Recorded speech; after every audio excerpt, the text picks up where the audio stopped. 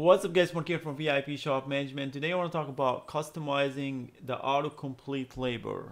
Let me show what I'm talking about right here. When I type in, let's say brake, booster, see how it pops up. You can now delete, edit any of them or add a new one too. So let's give you an example right here. Let's say drain.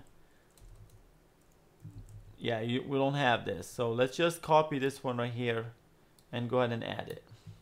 So to do so, it's really simple. Just go to general settings and then invoice settings, and in the middle right here, add edit/add autocomplete label. Click on that. The way it works, firstly, if you search for something, you can click on it to change it, let's say, and then click update. It's really simple than that.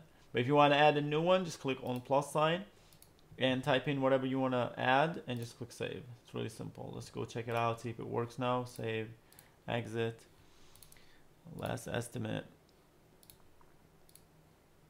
and click on labor. Let's say drain. It's right there. All right, I think that should help a lot because everybody has different way of writing stuff, and like especially something annoying that you're doing it multiple times, and now you can like add it and customize it the way you want to.